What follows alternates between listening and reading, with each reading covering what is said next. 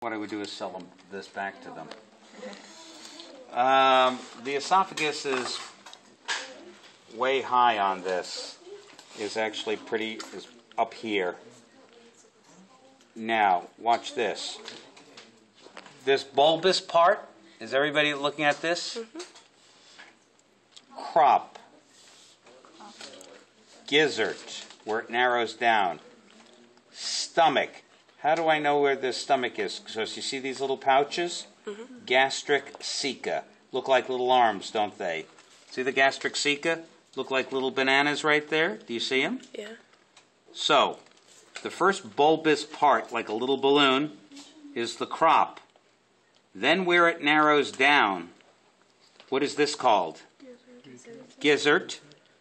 What's this? The stomach. Intestine. The rest of this is intestine. So, esophagus, way high. Crop, gizzard, stomach, intestine. Got it? Mm-hmm. I won't ask you this on a test because it's hard to identify. Malpighian tubules, but I will ask you about the Malpighian tubules. They're excretory tubules. It gets rid of waste. So Malpighian tubules. Rectum. Now look. Femur, like your thigh. Tibia. Are we all right with that? Mm-hmm. Compound eye, antenna. Are we all right with that? Yes.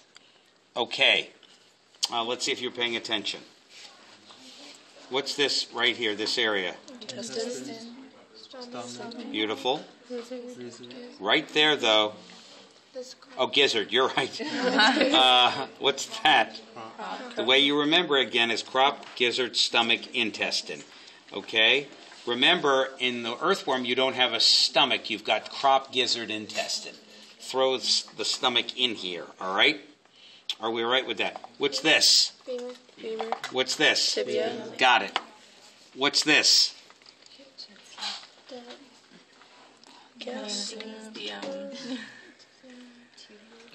Gastric ceca. Okay, did we open up male and female worm? Only female for us. Only the female. And then you're going to open up a male? Maybe. You guys are Can you start with the male?